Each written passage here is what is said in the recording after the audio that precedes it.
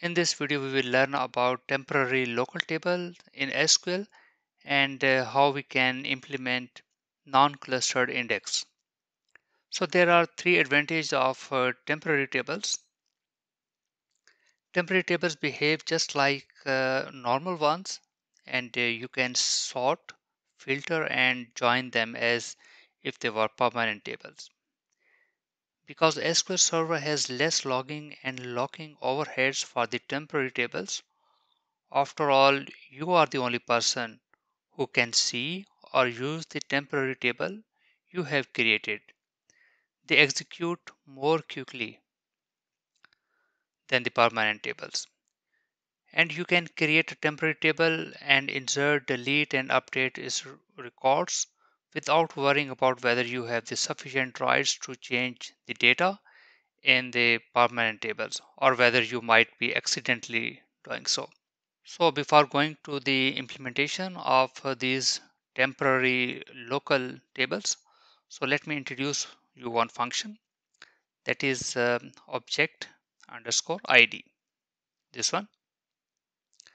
So this function will give you the ID of an object. For example, if I write here select and object ID, I need to pass one parameter as a table. For example, if I write here a human resource dot employee and let me execute.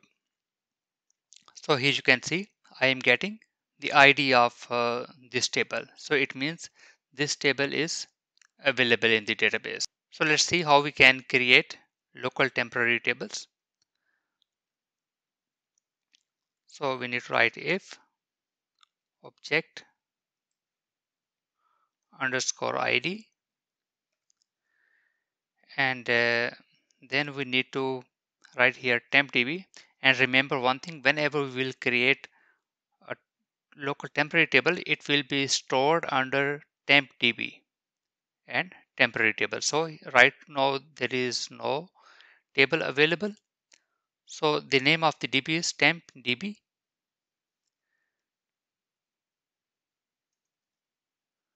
So tempdb dot dot and the name of the table that we want to create is like raw underscore employee emp. This is the name of the temporary table. So we need to check if this table raw data is not null, then begin.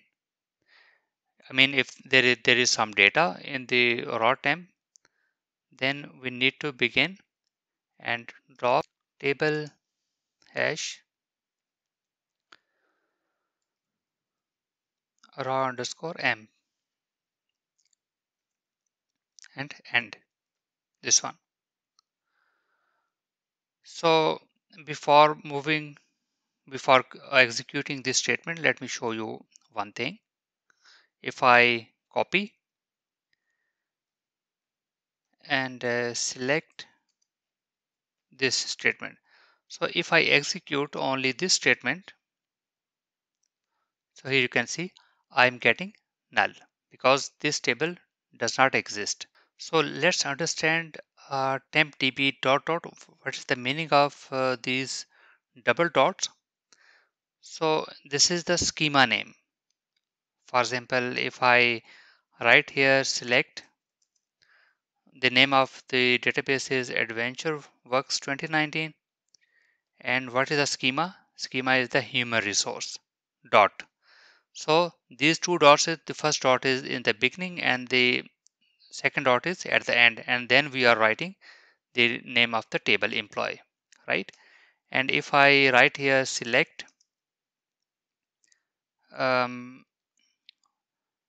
tempdb dot dbo, this is the schema name, and then another dot, and then we need to write the name of the table, that is raw underscore m. That's why we are using here double dots. So I hope you understood the point. And now we need to create create table raw underscore amp. And in the employee table, we need, for example, the business entity ID. We will call it, we can write any name here, business ID.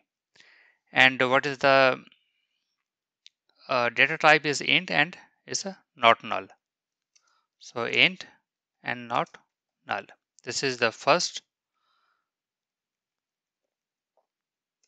column. And after this, we need, for example, job. So the data type for the job is nvarchar 50 and not null. So you can write here, for example, varchar 50. And the third one is, for example, marital status. This is nchar 1, and this is also not null. So you need to follow the same data type and the length. So we just need to close it.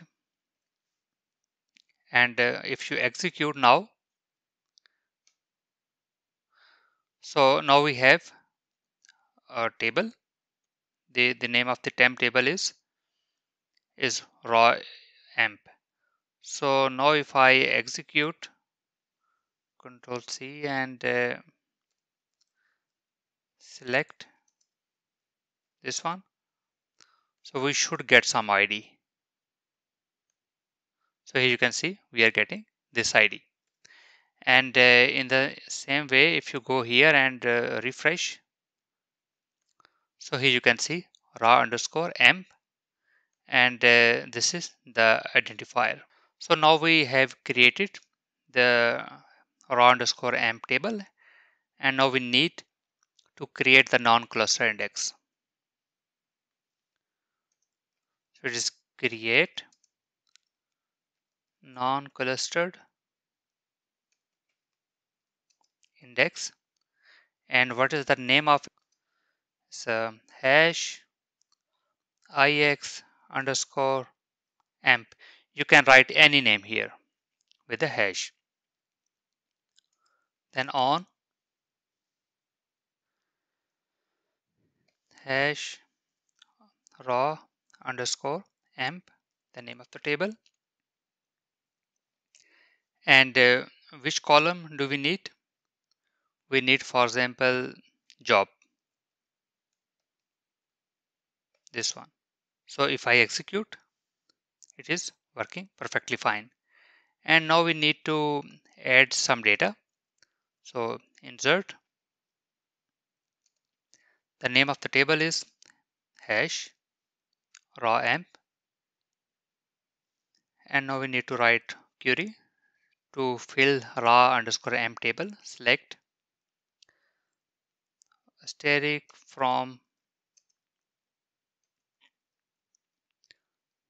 human resource dot employee, this one. And we need the first column, we need business entity ID. So you need to follow the same hierarchical structure. First the business ID comes, and then job title, because this was the actual name, job title.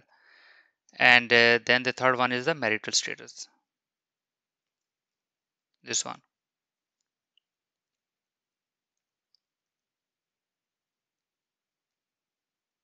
So column. So that's it. So we need to execute. And now if I try to select asterisk from hash raw amp, execute, and here you can see I'm getting business ID, job, and marital status. Let me introduce you one more function. For example, if I write here sp underscore help index, and then I need to know that the available indexes on this table. So single quotation paste, And now if I execute, here you can see these are the available indexes. And you can also see indexes here as well. It's employee login ID, employee national number, row GUI ID, organization level, but there is no index available on job. And with the help of a local temporary table, we have created one non-cluster index on job. And whenever you will use job in your where clause, your query will run very fast. And the another important thing is you can only access raw underscore emp within the current session.